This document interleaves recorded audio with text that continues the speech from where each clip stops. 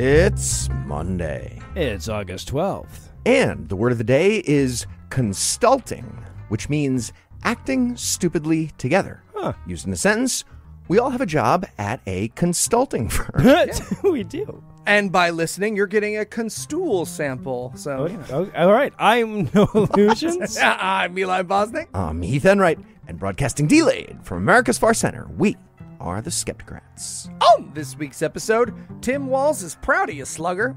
Eli texts us in an attempt to get a special dispensation to say a slur word on the air. And despite being part oompa loompa and part cotton candy, Donald Trump is baffled by the existence of multiple races. But first, the rest of the intro music.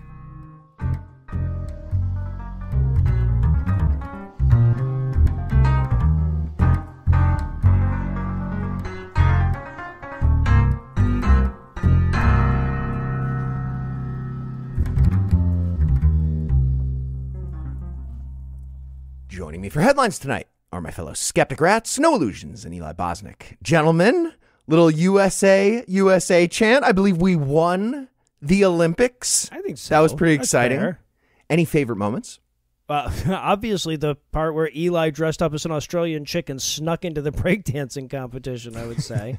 She has a PhD in breakdancing, and if that is not a summary of arts academia today, nothing ever will be. Oh. In our lead story tonight, Kamala Harris looks to have absolutely nailed the first big decision of her presidential candidacy in selecting the very concept of folksy avuncularity as her running mate. Right? She found that in the form of Minnesota Governor Tim Walz. This is a man who I barely even mentioned 2 weeks ago when we were discussing the VP frontrunners, but one who has proven to be an effective attack dog and an internet darling. Right? Like, I don't know what the opposite of finding a video of you attacking childless cat ladies is, but it may very well be that adorable picture of Tim Walz holding the piglet at the state fair. Oh, the piglet. I love that picture. He's so happy. The piglet and Tim Walz. Yeah, The best. right, Yeah. right. So a bunch of MAGA idiots with big followings, they keep trying to post embarrassing photos about Tim Walz, but there's nothing to work with. So they're just putting up wholesome family pictures. And even their own army of trolls keep being like, hey, man, love your bigot work. What am I looking at? I don't get what you've done What here. a yes and, I really do. One guy with like 600,000 followers did exactly that. And then one of his fanboys posted, looks normal? What's the problem here? And the guy responded, just sharing. We'll let others find problems if there are any. Yeah. Yeah. I heard someone say that Tim Walz is the dad Fox News stole from us, and I'm going to think about that 11 times a day, every day until I'm dead. Yeah. Now, of course, not everybody is thrilled about the ascendancy of Tim Walz. Most notably, of course, the Divan Don Juan himself, J.D. Vance. The Chase Lounge Lizard was apparently sad that his favorability was -9 and Walz's was +11, so he went on the attack. Specifically, the Canapé Casanova. Sorry, I'll stop. I can't. Don't you dare stop. Don't you dare stop. The I'm Davenporker. out. So, yeah, there you go. Specifically, the Chesterfield Molesterfield. Molesterfield. Well All done, I had sir. was Love Seat Lover, and I should have closed on 3. All right. So specifically, the couch fucker accused Walz of stolen valor. Or actually, he accused him of something else, but then called it stolen valor because he's an idiot talking to idiots, and what terms mean doesn't fucking matter. Yeah, Noah's going to explain the whole thing, podcast listener, but he might as well have accused Tim Walz of being a member of the Viet Cong. Yeah, really? Yeah, so the whole thing starts with a video that the Harris campaign put out where Walz is talking about gun control, and he says, quote, we can make sure that these weapons of war that I carried in war is the only place where those weapons are at, end quote. God, you can just feel the folksy avuncularity in the like preposition at the end there and everything. Anyway, the phrasing is deceptive, right? Tim Walz never carried a weapon in war.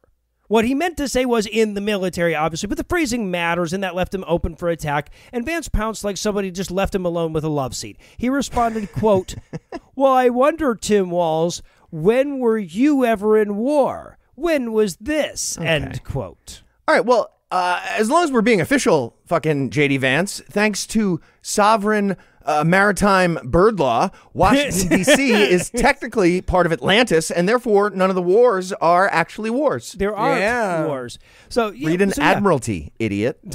Now, if that's where it ended, it actually would have been a semi-effective attack, except the part where it highlights Tim Walz's common sense position on gun control that well over half of Americans agree with. But, of course, it didn't end there. Vance went on to exaggerate the hell out of the attack, later adding, quote, "What was this weapon that you carried into war, given that you abandoned your unit right before they went to Iraq, and he has not spent a day in a combat zone?" What are you doing there? What bothers me about Tim Walz is that stolen valor garbage, end quote. Okay, what bothers me about J.D. Vance is not knowing how given works in a sentence, or how to stay in second person without drifting off into third person and getting lost by the third clause you did, and then just putting a question mark at the end because you had no idea what to do. What the fuck was that? Now, to be clear, what the fuck are they doing at Yale? Didn't he go to Yale? Yeah, right. Mm-hmm. Now, to be clear, Tim Walz did not abandon his fucking unit before they went to Iraq. He retired after 24 years in the military to run for Congress. Chicken. Yeah, he reached the normal retirement at 20 years when he had signed on for it, and then he re-enlisted after 9/11. And then he put in for his retirement well before his unit got called up. So that's complete and demonstrable bullshit. But that's also not what stolen valor means, right? Stolen valor is a term for people who lie about their military medals or what rank they achieved or what service they performed in the military. Retiring before deployment wouldn't be stolen valor, even if he intentionally did it to get out of deployment. And if that seems pedantic to you, it's probably because you don't appreciate what a serious charge stolen valor is among military veterans. Yeah, convicted rapist Tim Walz, by which I mean he cut in the congressional lunch line that one time. Yes, pretty much. Now, of course, this term was later backfilled with a more definitionally accurate accusation, but not a more factually accurate one. Namely, that he said he was a command sergeant major, which is the highest enlisted rank, apparently, but his retirement papers list him as a master sergeant, which is a slightly lower rank. And apparently that's like a weird minutia about whether he completed the academic requirements to retire at that rank. But he did serve as a command sergeant major. Nobody is questioning that at all. Or, like, there's no legitimate question about that at all anyway. The discrepancy is some bureaucratic bullshit about what benefits he's got or whatever, and has nothing at all to do with the man's valor. Okay, hey, couchfucker, maybe stop worrying about stolen valor. Focus on stolen velour. Yes! Seriously, man, you wrote a book about how you couldn't cut it in Lucinda's childhood? Yes. And you're getting your pointing fingers out like, yes. Just probably shut the fuck up about our different services. So it's too early to tell if the accusation is going to stick. I know the timing of his retirement has been hurled at him several times in previous elections, and he won all of those. So I feel like probably not. And I'm not sure it's a great strategy to make military service the centerpiece of a candidacy for a draft dodger. Right? Like, if you asked about this, I feel like Tim Walz should just tell people he retired because his bone spurs flared up and then move on. And speaking of how quickly those bone spurs can sneak up and get you, it's time for a word from this week's first sponsor, Trust and Will.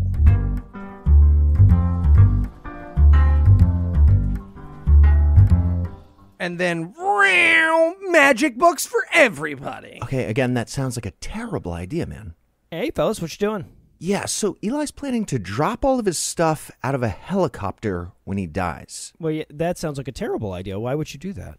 Oh, well, I can't afford a fancy will from big-time suspenders-wearing lawyers, so I figure the best I can do is, give Anna a heads up where the helicopter's going to be, and, that'll give her kind of dibs after a lifetime of love has earned her old age, Do we think she's going to be old? Or I'm older. Guys, making a will has never been easier thanks to Trust and Will. And right now, our listeners can get 10% off at trustandwill.com/Skepticrat. Making a will on the internet? Is that actually valid? It sure is. Each will or trust is state-specific, legally valid, and customized to your needs. And it's easy to do? Absolutely. Their simple step-by-step process guides you from start to finish, one question at a time, and live customer support is available through phone, chat, and email. It's true. Anna and I used Trust and Will when they became a sponsor, and it was so easy, I immediately used it to help create a Trust and Will for my mom. Creating your will or trust doesn't have to be a chore. Protect what matters to you most in minutes at trustandwill.com/Skepticrat and get 10% off plus free shipping. That's 10% off and free shipping at trustandwill.com/Skepticrat. All right, Noah, thanks. Of course, now I rented that helicopter for nothing. Well, not for nothing.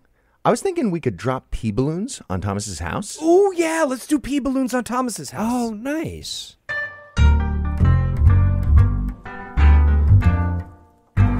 And we're back.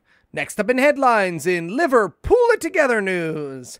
Those of you who have already heard reoccurring guest masochist Michael Marshall on this podcast already know that the people of Liverpool are just plain better than us in almost every way.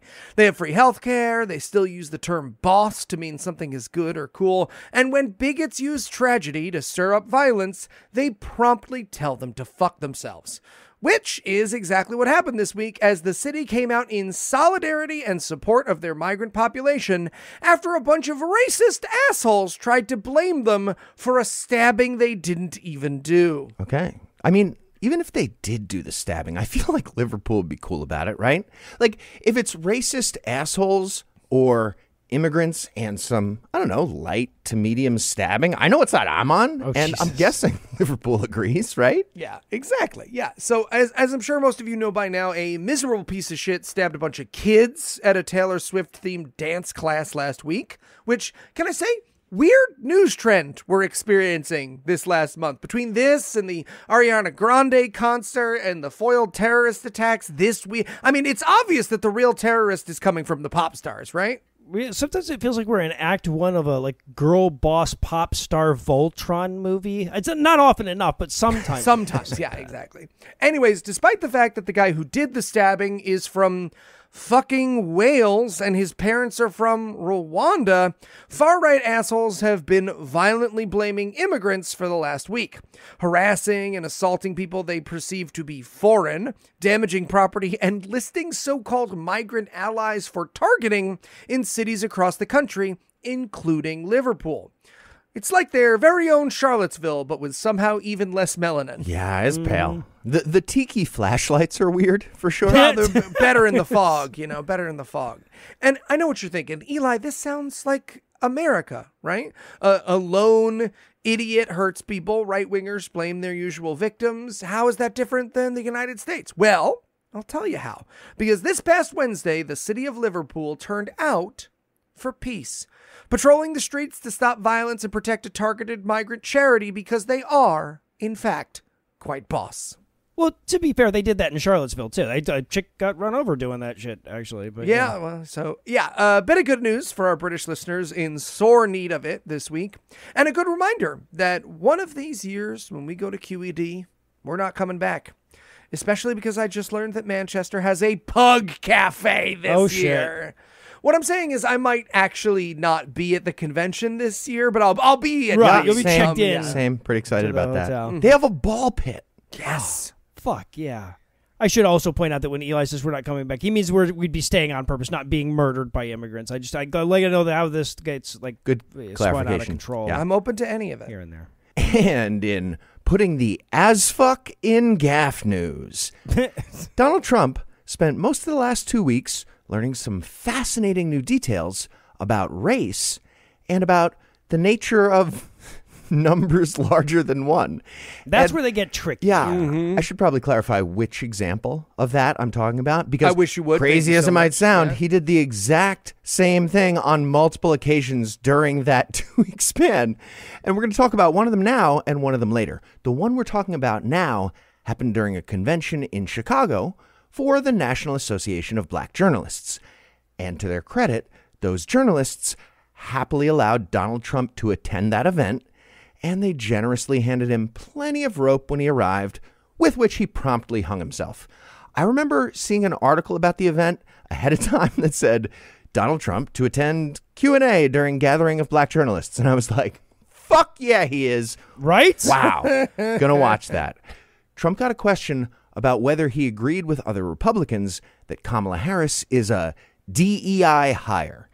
And Trump's answer was, is she black now? Are you allowed to switch? Okay, and I'm not exaggerating. That was the content. Nope. Here's the exact words. quote, she was always of Indian heritage, and she was only promoting Indian heritage. I didn't know she was black until a number of years ago when she happened to turn black. And now she wants to be known as black. So I don't know. Is she Indian or is she black? Also, can someone take that knife away from Tyler? He's my ride home, and he's trying to do the thing again. Yeah, no, you kind of thought we were beyond being shocked by his idiocy, but the deafening gasps in that audience when he said that shit sure suggested otherwise. Of professional journalists. Yeah. These are people trained to keep Yes. their cool, and they were like, fuck your face. Yeah, so that went very badly. And even Donald Trump, idiot that he is, he could tell something was wrong. So he followed that up. He tried to backpedal and he said, I respect either race, but she obviously doesn't because she was Indian all the way. And then all of a sudden she made a turn and she became a black person. And then he added, I think somebody should look into that too. Not clear what looking into that would be. Yeah, what? Well, he's hoping Russia will leak her 23andMe results. Well, okay, none of us would be surprised to find out that he thinks a race card is a real thing that African Americans have, right? Like maybe he wants them to check her black person ID. Yeah, not clear. Like a detective of race holds up a magnifying glass. I have no idea. We also got to watch Donald Trump physically act out the concept of twitchy racist sociopath. Like he was doing an improv game and he asked for a prompt from the audience and somebody yelled out, white fragility. Okay, sorry. Once again, probably not clear which moment I'm talking about. Again, I do need you The to one I'm clarify, thinking of was a response to a question from Rachel Scott of ABC News. She started by giving a long list of extremely racist moments from Donald Trump. And then she asked why he thinks a black person would vote for him. And Trump immediately just started shaking with rage. And he said, well, first of all, which is not a good start. Doesn't matter what you're going to do next. You're already twitchy. And you said, first of all, like that. He said, well, first of all, I don't think I've ever been asked a question in such a horrible manner. You don't even say, hello, how are you? Which I don't think that's how like journalists do things. They ask you questions in a Q&A. Every Trump, Q&A how's it question going? starts with, hey, what's up? Oh, no, I get another one, though. I get another question. Right? That doesn't count? Okay, that doesn't count. Bonus, you're a racist. You're a racist? Yeah. So after a bunch more absurd indignation, Trump eventually claimed that he's done more for the black community than Abraham Lincoln. He said that before. Yep. And that was followed by another cringe from the entire audience. It was truly breathtaking. We should use the audio of that cringe at Gitmo. It was rough. Obi-Wan Kenobi heard 1,000 voices cry out, "Gil!" in unison. No, but I will say that's going to be his answer there. That's going to be my answer next time somebody asks if I swear to tell the truth, the whole truth, and nothing but the truth. Right? Well, first of all, I don't think I've ever been asked a question in such a horrible manner. Oh, I thought you were going to say you've done more for the black community than Abraham Lincoln. Wink at the black people on the jury. You're right. It's a reference. It's fine. I did kill that guy. And, of course, Trump made sure to mention one of his favorite other talking points, the idea that immigrants are, quote, taking black jobs, which is both a lie and a slur at the same time. The follow-up question was, hey, Donald, what's a black job? You just said that. What did you mean by that? And Trump responded, quote, a black job is anybody that has a job. That's what it is. End quote. What do you mean by black job? You said black job. Yeah. Mass. He goes home wondering if there's some awesome cousin of blowjobs and hand jobs that he's never tried, you know. I knew Stormy was holding back. So, meanwhile, Kamala Harris did a bunch of campaign events using her extremely unfair double the amount of races that you're allowed to have, and she's currently leading in the national polls by about 3 points. It's like maybe 4 in Michigan because she's juicing, and I support it. Fuck yeah. And on that note, we're going to take a quick break for a word from our sponsor, BetterHelp.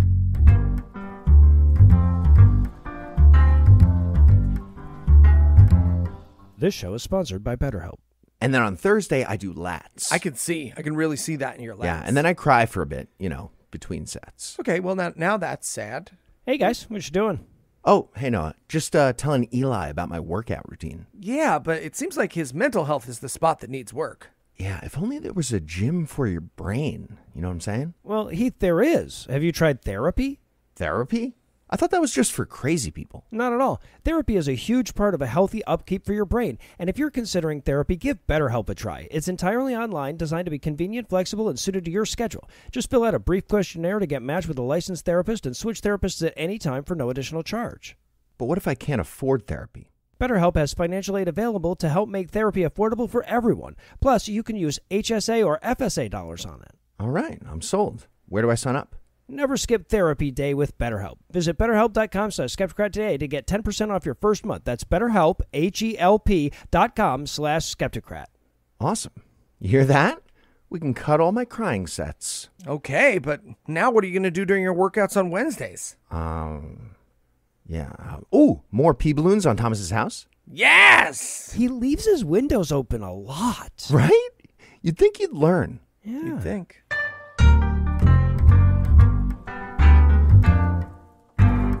And we're back. Next up in headlines in abracadaver news tonight.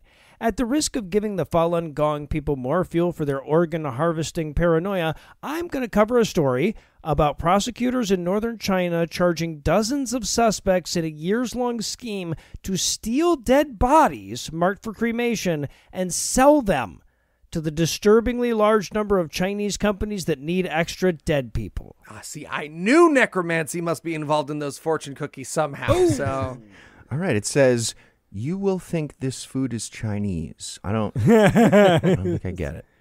Now, going into this, I have to admit that I'm probably not the best person to present this story, because as an atheist and a humanist, I feel like it's a moral imperative that you make your corpse as useful as you can when you die. You gotta stop saying that when they ask you if you're okay to sit in the exit row, Noah. I've told you this before. Okay, that's an audible yes and, Eli. Technically, that counts. I support.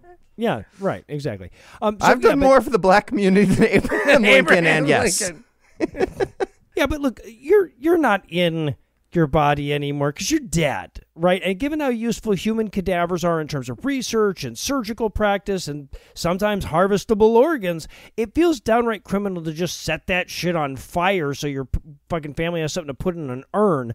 Like, you know, the last physical act of my body is going to be add to global warming so other kids can't play with my toys. Fuck all that. So in a sense, liberating corpses marked for cremation seems like an act of like noble civil disobedience. Except that the suspects made like $53 million off of it, and that feels way more crimey. That's a lot of money now. Not to me. Boost the economy, and we're recycling corpses. If anything, I'm more in now.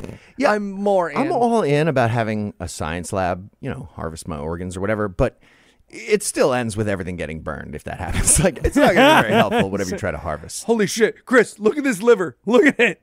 Look at how big it is. Take a picture of me with the fish for my... Look at all these Okay, that just lit on fire right away. We didn't even... There's a lot of scotch in there. But yeah, so apparently this has been going on for a while.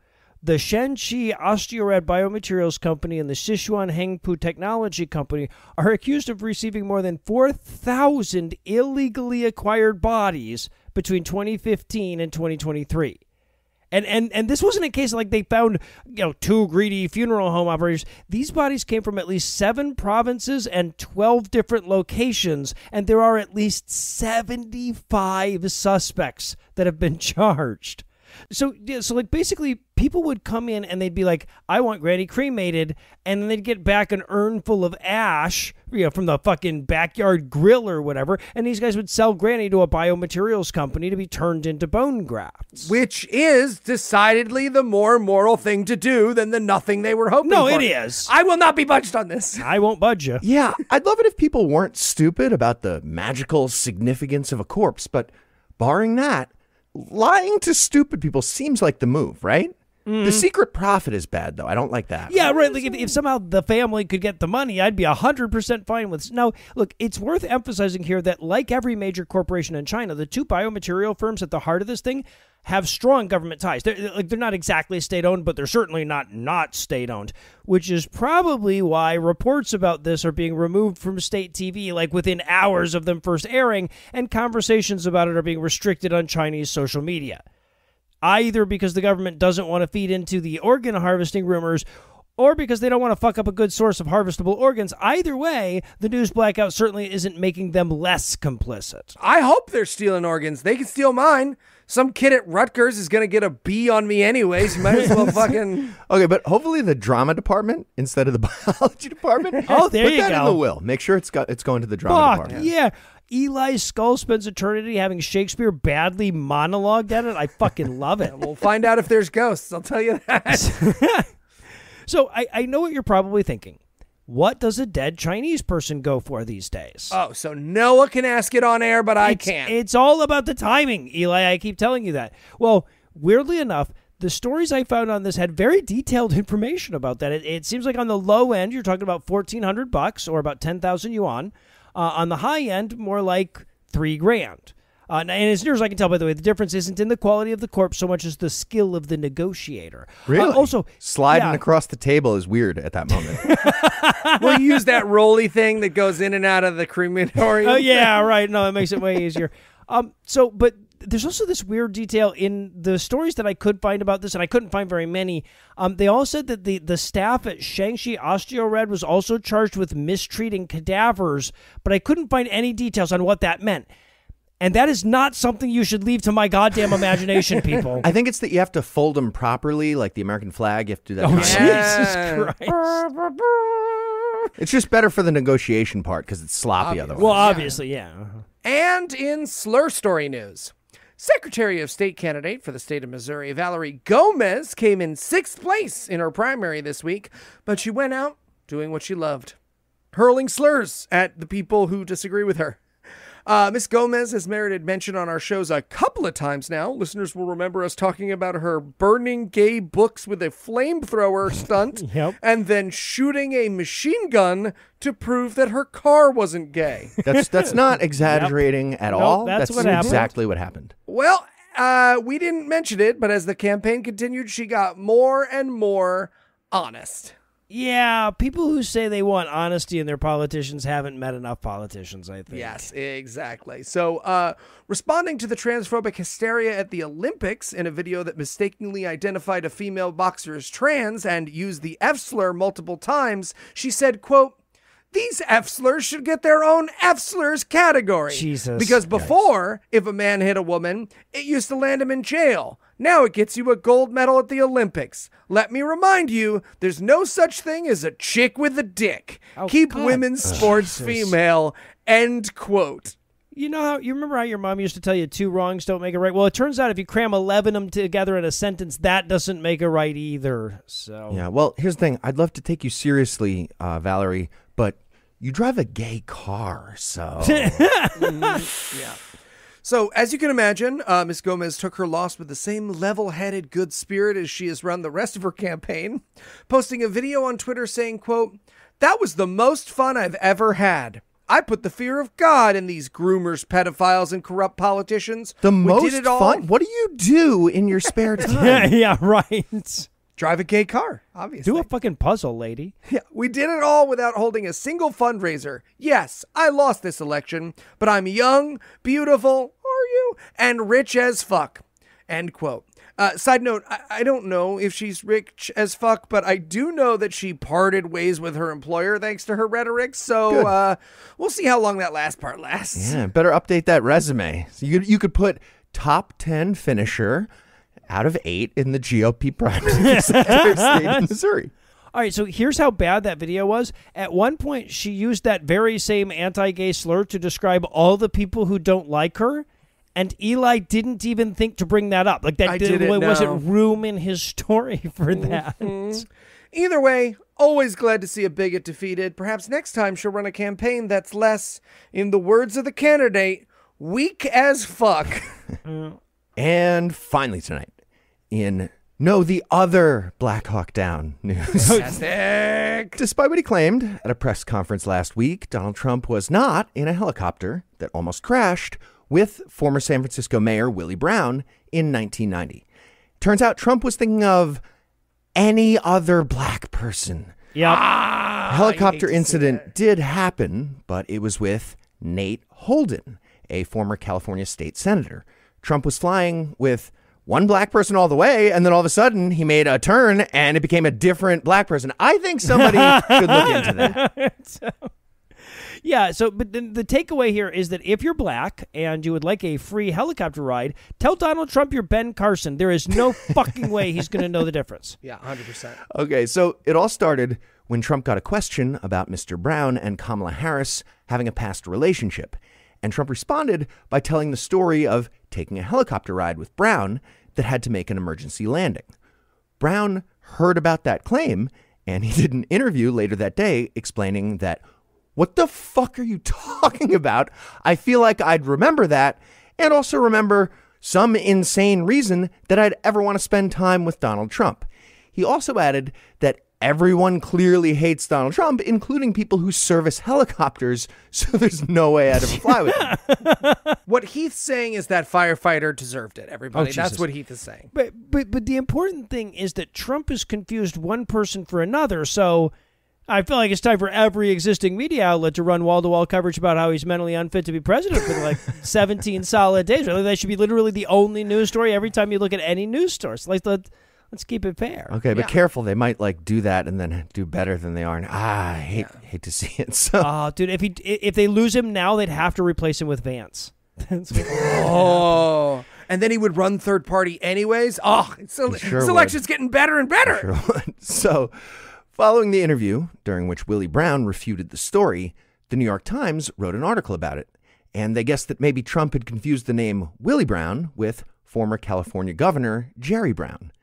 The next day, Trump decided to double down and insisted that Willie Brown had obviously forgotten that time they almost died in a helicopter crash together. Trump posted the following on Truth Social, quote, "Two failing New York Times, in quotes, reporters questioned my story about a forced landing of a helicopter with Willie Brown. First of all, it was in New Jersey, not California. And it was Willie Brown. It was not former Governor Jerry Brown. So far, they're about as accurate as they are with their other stories about me." And okay, that part's actually true, but not how Trump meant it. He continued, "Willie is just angling for another ride in Trump's jet. Helicopter, in parentheses after Is jet." that him correcting himself? He corrected himself in a text. I think he's doing voice to text, and that was Tyler yelling in the background. Helicopter. Yeah. And here's the end of the quote. "But now Willie doesn't remember? No, he remembers." End quote. Jesus. Trump starts drawing Willie Brown's face on Nate Holden with a Sharpie. Jesus Christ. Trump also threatened to sue the New York Times over the article. Yeah. He posted a long screed about how they lied about his dealings with Russia.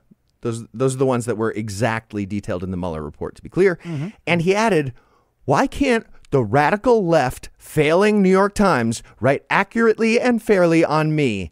See following truth," end quote. Sorry, he's positing that the guy who said he never rode with him and hates him is doing it for the chance to ride with him? That's some 11th dimensional chess right there. It's confusing. And what was see following truth? Is that like see note below, but like see the concept of following truth? Yes. See following tweet. Like, because it's the truth social. Oh, God, that is what jeez, I hate it so much. Okay, so, well, they're failing real bad. Everybody lost a shitload of money. Yeah. So much money. They were like, they came out this quarter and they're like, yeah, huge loss in revenue. And we're like, loss? From there? How do you lose? Yeah, rough. So later that day, Trump called up the New York Times, and I'm assuming he was like, "Hello, New York Times. This is Donald Trump. I'd like to speak to the person who handles angry yelling about a potential lawsuit." So the receptionist put him on hold, and after somebody at the Times won I'm assuming a big Rochambeau tournament, Oh, that yeah, person no, I wouldn't say- gleefully got on the line with Donald Trump and got to hear the angry yelling about flight records that would prove the story about Willie Brown. Except by then, Nate Holden, again, the person who was actually on the flight with Trump, had confirmed the stupid bigot mix-up by Trump. Just for the record, Willie Brown is about 5'5" and bald, and Nate Holden is 6'1" and has a full head of hair. For fuck's sake. And sadly, they're both not Kobe Bryant, despite what Trump thinks. What Heath is saying is Kobe Bryant deserved it, everybody. I don't think that's what he That's what he's said. getting at. I didn't say one way or the other. And on that note, Interesting. I hate the Lakers. We're going to close it out. Thanks to No Illusions. Thanks to Eli Bosnick. And thanks to all the listeners who like us and follow us on all the various internets. Please keep You're doing welcome. that. Please keep listening. And please keep telling your friends. And if you find the naive stupidity of our giving away free show business model to be oddly charming, you can send us gifts of money at patreon.com/Skepticrat. Just like all the new generous donors, you will be complimented by name next time around. And whether or not you're feeling financially benevolent like those fine people, if you enjoyed our brand of whimsy and you'd like to hear more dick jokes free of charge, check out our brother and sister shows, The Scathing Atheist, GodAwfulMovies, D&D Minus, and Citation Needed, available in all the podcast places. We just have one last thing. Let's compliment that penis. Special thanks to Ryan Slotnick of Evil Giraffes on Mars. He's the creator of the virtuosic musical stylings you heard today, which were used with permission. You should definitely check him out using the links we'll provide or by Googling the only band called Evil Giraffes on Mars. Until next time, catchphrase sign off.